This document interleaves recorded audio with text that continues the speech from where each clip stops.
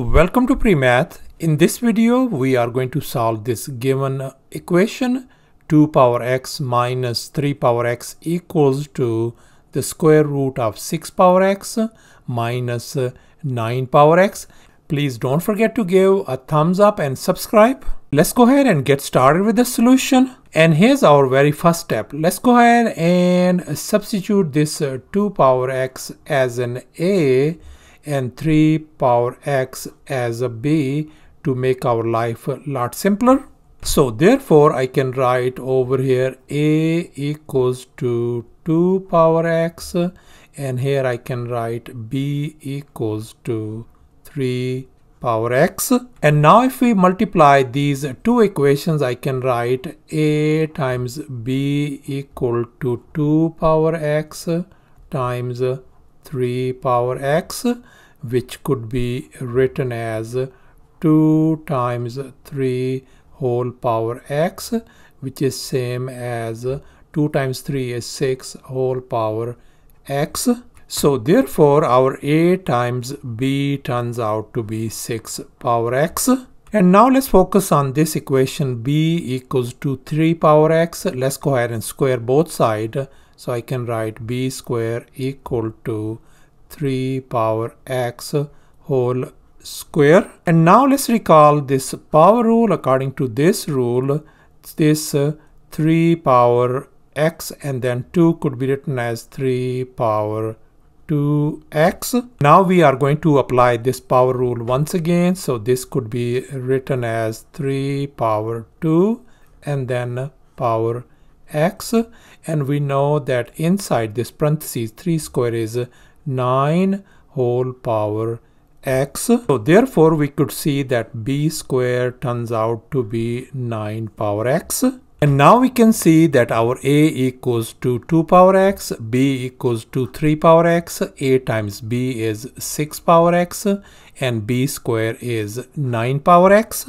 And here's our next step. Let's go ahead and proceed with the substitution now. So 2 power x, I am going to replace this one by a minus 3 power x, I am going to replace it by b equals to, I'm going to write down square root of 6 power x is same as a times b. So I'm going to write down a times b minus 9 power x is b square. Now let's go ahead and square both sides of this equation. I'm going to square left hand side and right hand side as well. And now let's recall this identity a minus b square. We are going to apply it on the left hand side. So this could be written as a square minus 2ab plus b square equals to, on the right hand side, this square and square root, they undo each other. So we got ab minus b square. Now let's go ahead and move all these terms to the left hand side. So the left hand side is going to become a square. I'm going to move this ab over here, becomes a negative ab. Then I'm going to write down this negative 2ab. Then I'm going to write down this plus b square. When we move this negative b square on the other side, become positive b square equals to 0. Now let's go ahead and combine these like terms. I can write a square minus, I'm not going to combine these two, I'm going to just leave it as it is, minus ab minus 2ab plus 2b square equals to 0. And now we can see between these first two terms, a is in common, and likewise between these two last terms, there's a 2b is in common. So therefore I can factor out a from here. So we ended up with a minus b, and here I'm going to factor out minus 2b. So we ended up with a minus b equals to 0. And now we can see a minus b and a minus b, they are common. So let's go ahead and factor them out. So I got a minus b times a minus 2b equals to 0. Let's go ahead and separate these two factors. I can write a minus b equal to 0, or the other side, this is a minus 2b equal to 0 as well. And now let's go ahead and move this negative b on the right hand side. So we got a equals to b, and now let's divide both sides by b. So therefore our a divided by b value turns out to be 1. And now let's focus on this equation. Let's move this negative 2b on the other side. So a equals to 2b. Now let's divide both sides by b.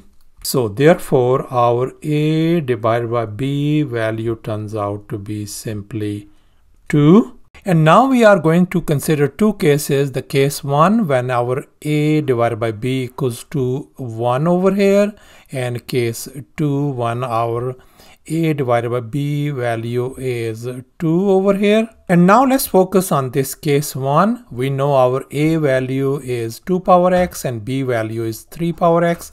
Let's go ahead and replace those one. So that is going to give us 2 power x divided by 3 power x equals to 1. So therefore the left hand side could be written as 2 divided by 3 whole power x.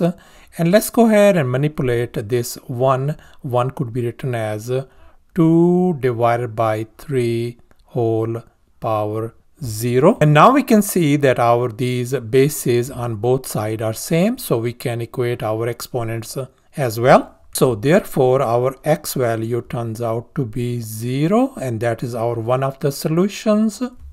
And now let's go ahead and focus on this case 2. We are going to replace a and b values. So these are going to be 2 power x divided by 3 power x equals to 2. And this could be written as 2 divided by 3 whole power x equals to 2. And now let's recall this basic rule where we can convert this exponential form into logarithmic form. So therefore this equation could be converted into logarithmic form as x equal to log of 2 with the base 2/3. And this turns out to be our another solution to this equation. And if we use a scientific calculator, our x value is approximately equal to negative 1.71. So thus our solutions turns out to be x equal to 0, and the other solution is x is approximately equal to negative 1.71. Thanks for watching, and please don't forget to subscribe to my channel for more exciting videos. Bye.